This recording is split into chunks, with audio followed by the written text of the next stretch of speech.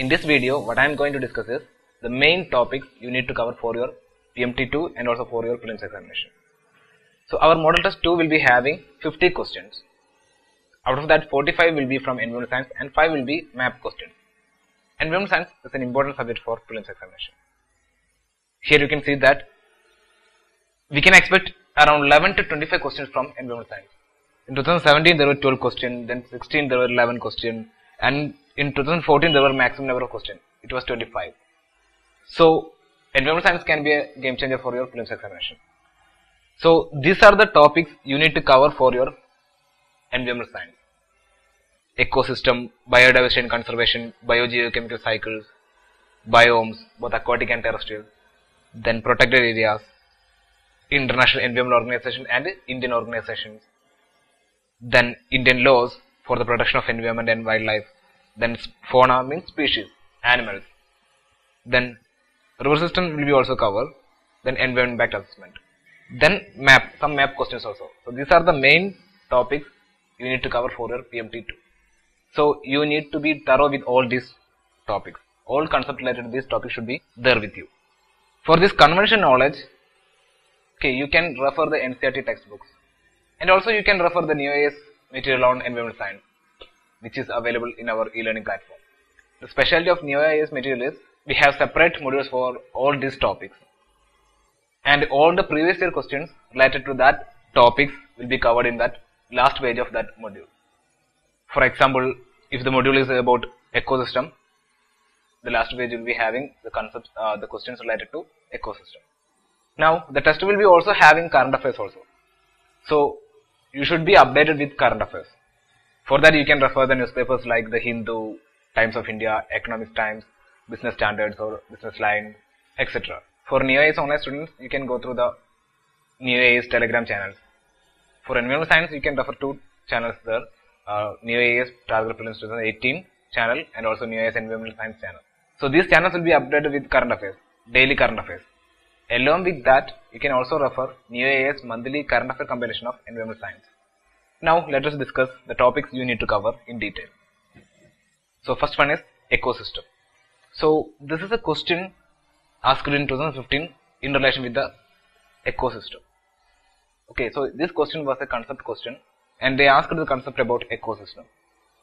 Okay, so you need to be thorough with the concept of ecosystem and its subtopics also. So like this, UPSC they may ask questions in relation with other topics. Like for example, they will give which one of the following is the best description of the term ecotone or the term edge effect, like that. So you need to be thorough with the subject or topics which is under ecosystem. So these are the main topics you need to study or you need to cover under ecosystem. The first one is food chain, then concepts related to photosynthesis, productivity, ecological succession, habitat, ecological niche, ecotone, edge effect, home range, carrying capacity, phytoplankton. Phytoplankton, you know that it's an important topic for UPSC because it's a microorganism found in the aquatic life, right? More than 50% of atmospheric oxygen is created by these microorganisms called phytoplankton. So this concept, these all topics you need to be thorough. The second important topic is biodiversity. You need to be thorough with all biodiversity related concepts. So here they asked a question in relation with the distribution of species based on the latitude and based on the altitude. So we need to know what is biodiversity, what are its types, and what are the factors which is determining the biodiversity. All these concepts we need to study. Okay, so the main topics you need to cover from biodiversity is the types of biodiversity like the species diversity, genetic diversity, ecosystem diversity, all these. Okay, the species diversity, and its relation with the population and its genetic diversity related to their connectivity, all these kinds of things. Because in recently there was a genetic study ongoing on the tiger population in India, and it found that genetic diversity of tigers are decreasing due to the non-connectivity of this tiger population, because the tiger populations are fragmented. So in order to get a genetic diversity, they need to be connected with each other. So we can expect a question related to that. So the species diversity, species richness, species evenness, values of biodiversity, the main threats for biodiversity, then the conservation methods like in situ conservation method and ex situ conservation method. All these concepts you should study. Then one thing, I am only discussing about the main areas. You have to go through the other topics also.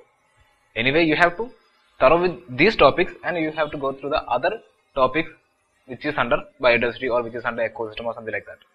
Then next topic is biogeochemical cycle, or simply we can call it as nutrient cycle.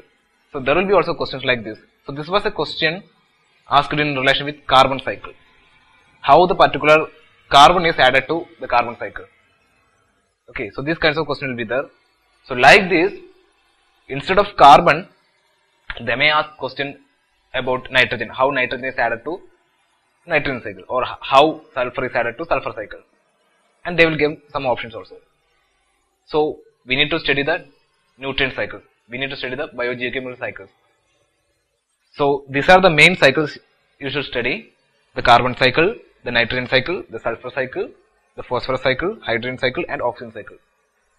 And when you study the cycles, the main area you have to focus is how this particular nutrient is added to their cycle and how humans are affecting that particular cycle. Then another important topic is biomes. Okay, there are different types of biomes like the forest biome, grassland biome, desert biome, tundra, like that, right? So within that forest we are having different kinds of forest also. Evergreen forest are there, deciduous forest are there, mangrove forest are there, thorn forest are there, right?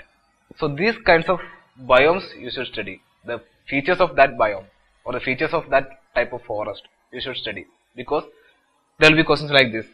Here the question is about the character of equatorial forest, and they have given some character about equatorial forest, right? Like that, they may give the options about deciduous forest, or about the thorn forest, or about the savanna biome, or about the tundra vegetation, and they will give statements about that particular vegetation. Okay, so we need to study about the character or feature about these kinds of biomes. Then another type of question from biomes is the vegetation. Okay, they will give questions like this. For example, they gave a vegetation called tropical wet evergreen forest, and they gave some states also, and we need to identify which of these states is having this kind of vegetation.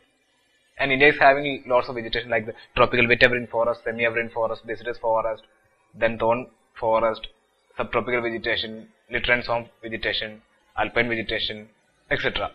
So we need to know which of the area is having these kinds of vegetation.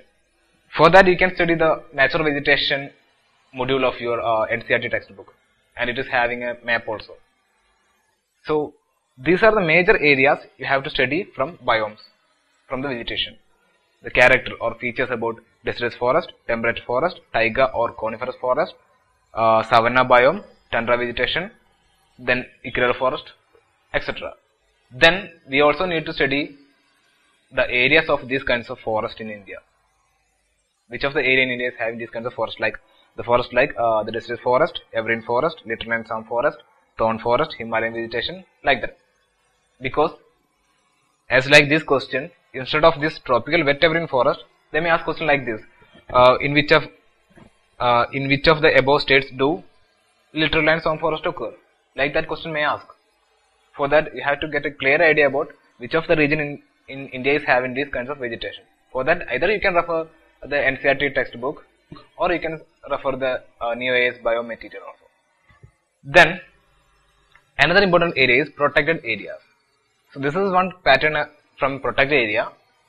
Okay, they will give some protected area name. Now they give biosphere reserve and their state also, and we are asked to match it properly. So like this question will be there, and instead of this biosphere reserve, they may give the tiger reserve, or they may give the national park, or they may give the wildlife sanctuary, like that. Okay, so we need to know the important protected areas in India. And when I say the important protected area, means that will be asked by the UPSC previously, or it may be come in the news recently, or it may be having some special features also. Okay, so this is one way of asking question from protected area. Another kind of question is, instead of this state, they may give river systems. and instead of these river systems, they may give the mountain systems. So when you study the protected area, you have to be thorough with the river systems and the geography also. That means the mountain system also. Another thing about protected area is they may ask questions related to concept of this protected area also. What is this? For example, the concept related to biosphere reserve, who is declaring biosphere reserve, and what is biosphere reserve, and what are the functions of biosphere reserve. Like that, what is national park, and who is declaring that, and which law is giving protection for that national park. For example, we know that by the provision of Wildlife Protection Act, we are declaring national park. Like that questions. Okay, so like that concept, we need to be thorough. So these are the main protected areas we have to study: biosphere reserve, national parks, wildlife sanctuaries, tiger reserves, Ramsar sites, World Heritage sites, hotspots also. So you have to be thorough with the concept about this protected area, what are the difference between these all things, and the main protected areas in India also. We know that in India we are having 18 biosphere reserves, then 103 national parks are there, then more than 500 wildlife sanctuaries are there, 50 tiger reserves are there, 26 Ramsar sites are there, then 7 natural world heritage sites are there. So there are more than 700 protected areas in India, right? But we cannot study all these things. So the protected areas which is in news and which is asked by UPSC previously, that you have to be thorough. Then another important area is organizations and conventions, both international organizations and also Indian organizations. And also we need to study about the Indian laws, Indian acts. Okay, so the first question is about an international organization called traffic. Okay, so they gave some 2 statements about regarding this traffic. Like this, they will give other organizations. For example, the question will be like this. Consider the following statements in respect of CITES. CITES means the Convention on International Trade in Endangered Species of Wild Flora and Fauna. And they gave some statement regarding CITES. Okay, so like that question will be there. So you need to be thorough with the important international organization which is working for the protection of environment or biodiversity or the nature. Okay, and like that there will be questions related to Indian organizations also. We need to know the special features about Indian organization.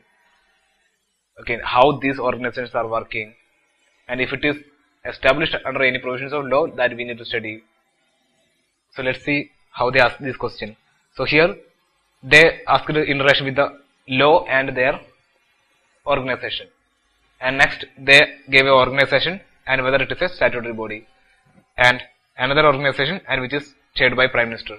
So we need to know the features about this particular organization, like whether that organization is declared under any environmental laws, or if it is having any statutory status, or if it or whether it is a government organization or non-government organization, and how these are working, whether it is giving fund or whether it is giving only awareness creation, or whether it is having local to bottom approach, or whether it is giving any technologies, like that. So here are some important international organizations: CITES, that we already discussed, then IUCN, UNESCO, Ramsar Convention, Wetlands International, BirdLife International, Stockholm Conference, Earth Summit, UNFCCC, CBD, UNCCD, UNEP, GTF, GEF, CMS, PETA. Like that there are lots of organizations. So these are important organizations, and if any other organizations are there in news, that also you need to be thorough. And how you should study about this organization is, you can refer the official website of all these organizations. There you can see an about us page. Okay, so the UPSC, they will ask only questions from, or they will only take these kinds of statements from their official website. So these are international organizations. Like that, so these are the Indian organizations: BNHS, Bombay Natural History Society, Botanical Survey of India, Zoological Survey of India, Animal Welfare Board of India, Wildlife Institute of India, National Tiger Conservation Authority, Genetic Engineering Appraisal Committee, National Board for Wildlife, National Biodiversity Authority, National Ganga River Basin Authority, National Mission for Clean Ganga, National Green Tribunal, Central Pollution Control Board, etc. Like that there are lots of organizations. And also we need to be thorough with the central acts. Okay, laws also we need to study, like the Wildlife Protection Act 1972, Environmental Protection Act 1986, then Biological Diversity Act 2002, then Indian Forest Act. Like that, there are lots of laws that also you have to study. Then this is also one of the important area, species, because every year we can expect at least 2 questions from this species, from the animal part, from the species part. So these are the 3 patterns of they are asking question. One pattern will be they will give a name of species and they will give some regions also, and which of these region we can find this animal. Okay, for example, here the gharial, they asked about gharial, and instead of gharial they may ask question regarding hornbill, or question regarding land-tailed macaque, or question regarding Shanghai deer. Okay, so these are some endangered species and endemic species also. This Shanghai deer or dancing deer, it is endemic to Loktak Lake, right? So there are lots of these kinds of endemic species in India and also threatened species in India. So we need to know the main threatened species in India. Then another pattern is they will give name of an animal and the main features about that animal, main character about that animal, right? Like this, for example, here the Karai camel, and they are having these kinds of features, and it is the only camel capable of swimming, and they are feeding on the mangrove forest, like that. Okay, like that, instead of this Karai camel, they may ask Shanghai deer. Shanghai deer, okay, it is only seen in the Loktak Lake, and they are feeding on the fungus vegetation, like that. Okay, then another pattern is they will give about 10 species and they will give some statements about that. For example, here the dugong, and they give that this species is protected under Schedule 1 of Wildlife Protection in 1972. So like that question will be there. So we need to know the scheduled animals in India. There are lots of protection measures. There are lots of international organizations like BirdLife International is there, right? IUCN is there, WWF is there. So all these are trying to protect the animals. And also in India, we are also having BNHS. BNHS is a partner of BirdLife International, right? And also we are having Wildlife Protection Act 1972. By that we are scheduling animals from Schedule 1 to 5, and Schedule 6 is for plants. Okay, so in order to give protection, we are scheduling these animals in Schedule 1 to 5. These scheduled animals will be having high protection. Okay, Schedule 1 will be having most protection. The tiger, elephant, all will be under Schedule 1 category. And one thing, the Schedule 5 is the animals which we can kill. That means the vermin category. So we need to know the scheduled animals in India, that means the protected animals in India, and also we need to know the endangered species in India, because due to the human developmental activities, the habitat is decreasing, or the habitat degradation is happening, and also due to the climate change also, habitat is degrading. So this climate change is also an after effect of human activities. These kinds of precious animals are vanishing day by day. So that's why these organizations and laws are protecting these animals. So we need to know the threatened animals in India. Okay, so these are the main topics you should study, and also river systems. So the model test 2 will be also having questions from river systems, because this river system question will be also asking in relation with the protected area. So that's why we are also including river systems in our MT2. So you need to know the origin of rivers, ending of rivers, the main tributaries of that river. Okay, and if that river is flowing through any major important protected area, that also we need to study. For example, through the Rajaji National Park, Ganga River is flowing. Through the Jim Corbett National Park, Ramganga River is flowing. Then through the Panna Biosphere Reserve, Ken River is flowing. Like that information you should also study. Then last thing is environmental impact assessment. Actually, environmental impact assessment, it's a main topic, but we can also expect a question from that, because it is given legal status by Environment Protection Act 1986. Okay, so that kind of question may be there. So these are the main topics you have to study for your prelims examination and also for your upcoming model test 2.